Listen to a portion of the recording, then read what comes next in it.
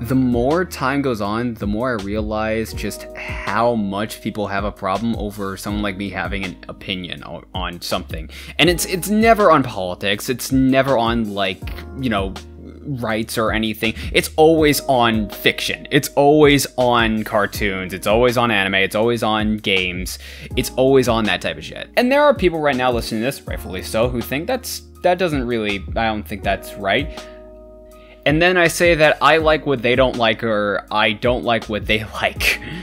And immediately it goes from a conversation into interrogation, because all of a sudden now I'm the fucking asshole because I don't like what they like, or I like what they don't like. And they have to be like, what do you mean by that? Like, could you explain? How the fuck do you not like it? Like, why don't you like it? Or why don't you play it? Or why don't you actually watch it? And apparently I just don't, or I like this is not a good enough reason why.